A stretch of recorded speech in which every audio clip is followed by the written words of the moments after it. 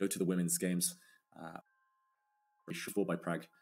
And okay, what will we see here? Will we see an Nimzo Indian, Catalan, Queen's Gambit declined. Pragg needs to choose where he feels more comfortable, where he feels safer. Erigaisi won't get a chance to look in with a complicated position, and Queen's Gambit declined, Peter. Yes, this is a very solid choice from Pragg. And Arjun going for knight with d7.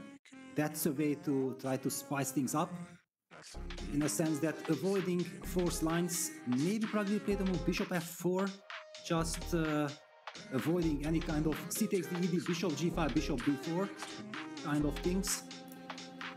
Yeah, and lots of potential ways to direct this opening for Praggnanandhaa.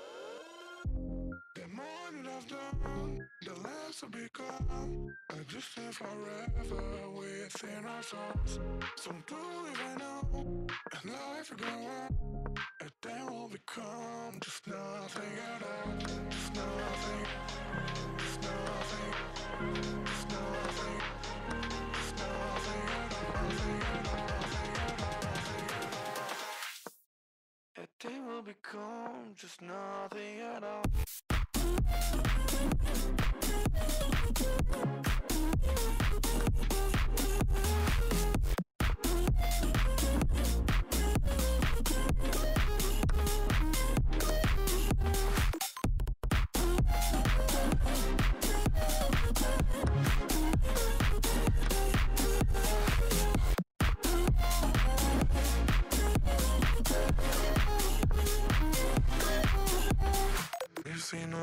Will be screaming inside himself.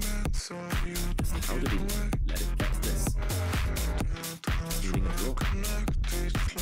Peter, are you surprised Arjun's not taking this pawn on b5? It looks like, yeah, free stacks. Well, he's having 3 moves, he's taking his time. On the other hand, he lost pawn 4. I don't think that the technique is able to handle things. We have to focus on the live action on the board. All eyes on Arjun. Why is he not capturing on b5? He will. I'm pretty sure that he will. He's frozen, at least temporarily. Huge moment, of course, biggest game both of their lives so far, and rotates b5. Simple plan, just push that a pawn. Pragg's body language shows he's pretty much given up here. Doesn't look like he believes this will even pose a question or fight back. Okay, of course though. Yeah, but it's a hopeless cause. Yeah, it's an endgame, no counter chances. Like it's just comfortably converting it. Knight can jump to f6 beautifully, coordinating all the forces. Look at b8 is coming, and knight f6 on the board. Yeah, and it looks like a matter of time, matter of technique here for Erigaisi with his huge pawn on the b2 square. He's going to strike back. Peter, let's go to the MOBA and fix the final. There we go. Arjun feeling on top of the world.